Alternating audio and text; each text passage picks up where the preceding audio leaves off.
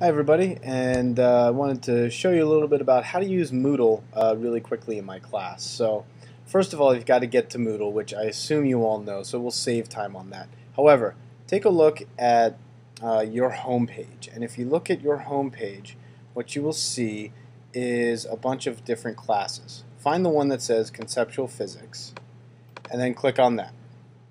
Okay. What you see here, first of all, if you scroll down a little bit, is you'll see the calendar for the class. Now, of course, there's nothing in there right now because we're about 3 months away from the actual start of class, so you won't see anything. But later on, you'll see stuff in there, and you can click on it, and you can see it by the week, you can see it by the month. I prefer the agenda, just so you know what's going on. Now, in here is where you're going to see things like due dates, things like what we're going to do during class every day, that sort of thing. So we'll see how that works as you go along.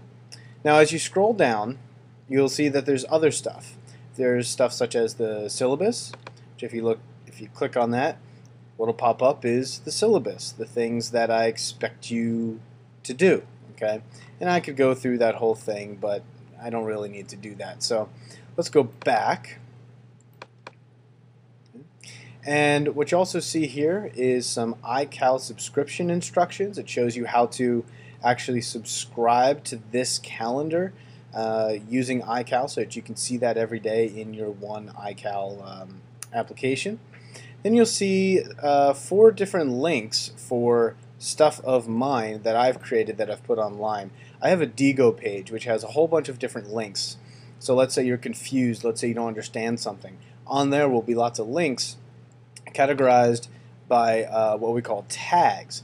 And so you might look in the physics tag. Okay, I've got 72 things that have been bookmarked in physics. Okay, for example, this fun science, this YouTube video about light. Okay, there's also other things, other tags, like let's say we're learning about motion. Well, you look for the motion one, which what you can also do is Command F and type in motion, and look, it highlights it for you. And so if you're learning about motion, and oh look, there's one about the hammer versus the feather on the moon. I can look at that, and there's a YouTube video, and there's an explanation of the hammer and the feather on the moon. Okay, so that's something that you can do as well. That might help you out. Also, there is Mr. Webb Online, which is just sort of my own little web page. Talks about my research before and other stuff that I do online. Not that impressive, but I think it's pretty cool. Then also I have a monthly podcast, and that monthly podcast talks about the events of the month in the night sky. It talks about the planets that you can see, like that. It also talks about the constellations that you can see. And that's just something off to the side that I hope you would sign up for. Okay?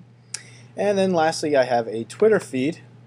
It's really mostly astronomy stuff and some science stuff that I think you might actually be interested in. And that's what you see there, like the meteor shower and astronomy picture of the day.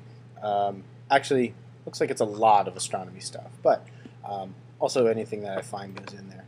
And that's the basics for Moodle, at least for the topic outline here, or the course overview. Now what you'll see in here, which I will be building later, is stuff about each unit. In here is going to be different things about the unit, and this is going to be basically where we start every single day in class.